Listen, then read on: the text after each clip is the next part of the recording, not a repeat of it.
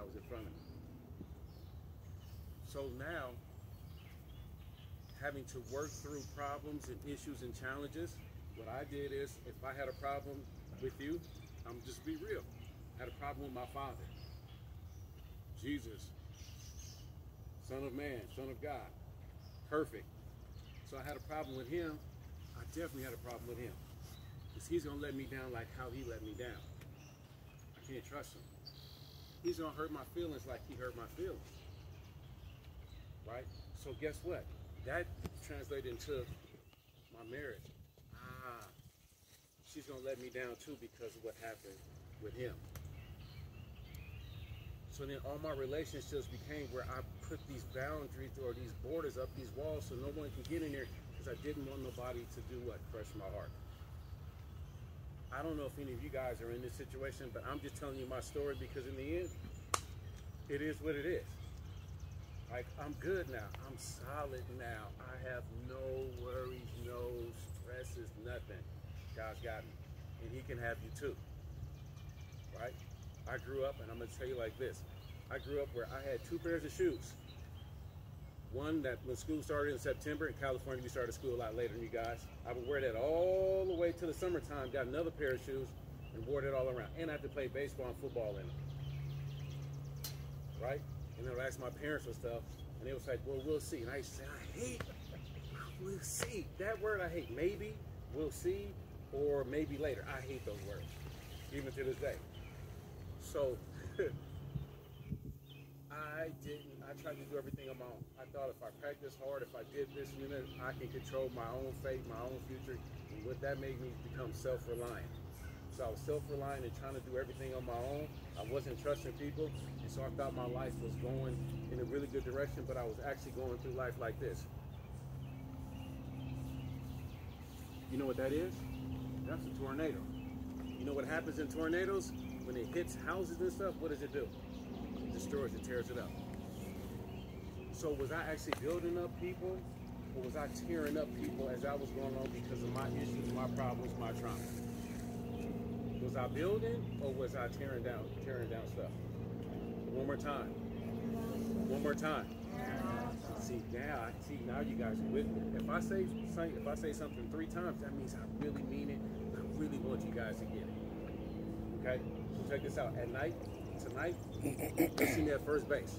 I'll be the guy with the watch right here. And if I'm talking to the guy, you're like, he must be saying something because he's probably saying it 3 times. It's like this. Look, hey, hit and run. Keep grinding. Hit and run. Keep grinding. Hit and run. He'll go, okay, and then we'll go. If he doesn't go, what do you think the next conversation is going to be on the next pitch? Why didn't you go? Why didn't you go? That's holding him accountable. That's like, hey, how come you didn't turn your homework? And what I found in my time is when it was time for me to be held accountable, guess what? I didn't want to have that conversation. Coach come talk to me, I'd be like this at first. Didn't want to hear it. I ran from challenges, which leads me to the last thing. Because of that, I was a walking tornado, right? I was self-reliant, building up walls. I ran away from challenges. I ran away from stuff that came into my life. And I got to a point where I had to stop and I go, okay, this running, this avoiding, this deflecting, this defending has done nothing but hurt other people, and more importantly, hurt myself. And the most importantly, it kept drifting me away from God. And I said, I want to stop that. I needed to turn my attention, my focus back to Him and allow Him to continue to draw me. So because of that, I've decided to be a lifelong challenge acceptor. Once again, I decided to be a lifelong challenge acceptor. Let me remix it. One more time, I decided to be a what? Lifetime challenge acceptor. And being a lifetime challenge acceptor, guess what? I don't have to have no answers. I just believe that He'll give me the answers. Right? He'll bring people in my life, cross my path, a quick conversation that will help lead me to the answer. I don't have to figure it out. I become, and this is the part that when we talk about the Bible, we talk about sheep. I hated it because I grew up in California and I didn't see no sheep. So I'm reading the Bible like, sheep, like, I can't relate to this. What about a stray dog? I can relate to a stray dog living in California, right? So, because of that, a stray dog doesn't have a home. A stray dog is relying on what he finds, scraps to eat off of. And that's not how we were supposed to live. Right?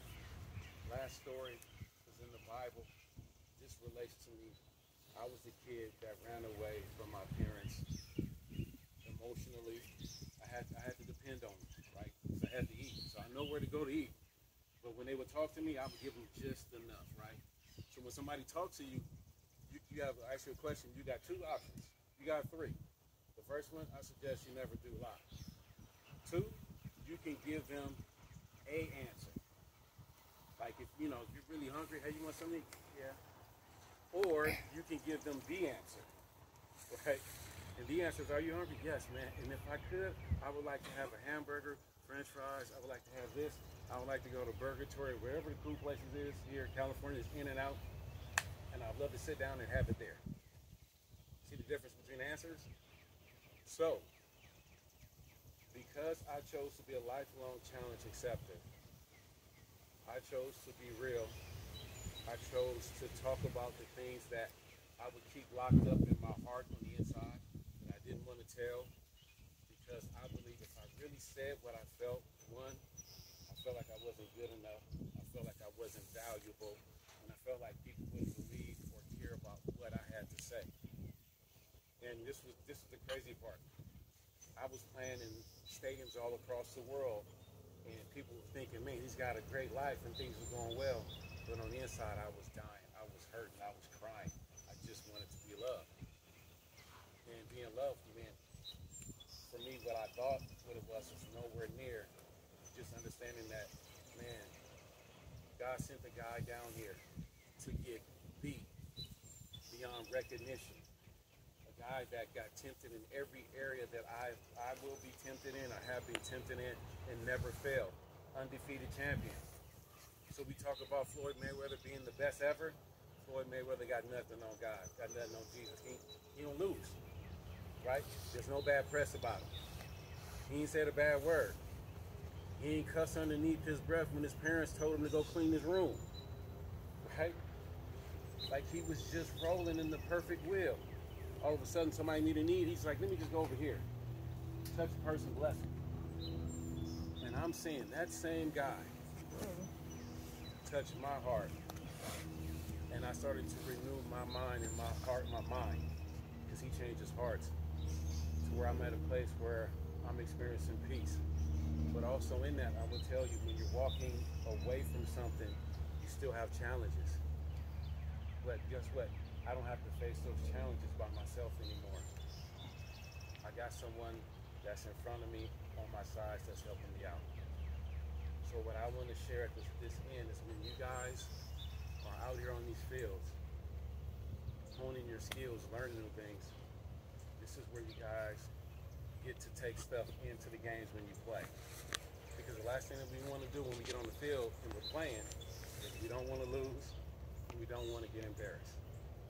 And there's only two ways to handle the last part. Is that you work your butt off. You listen to instruction. To be the best teammate that you can be. Like you could have struck out in the big moment, right? And you're sitting on the bench. And you want somebody to come over and say, hey man, you'll get them next time.